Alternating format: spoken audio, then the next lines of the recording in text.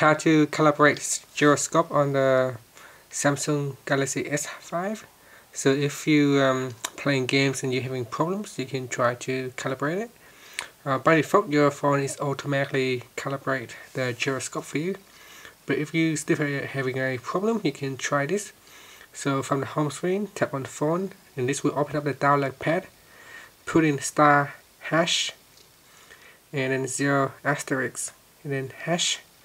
You get into this hardware test mode.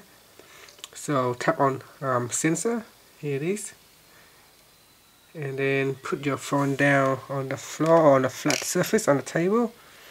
Make sure it is flat on the ground, and just tap on Gyro Selftest button. And once you see it shows all the numbers and it has a pass button, simply tap on the back button twice at the bottom here, and it will get back. And then tap on it twice again, and this will get back to the screen. And simply just tap on the back button down here, tap on it twice to get back to your download pad. And that's it. Thank you for watching this video.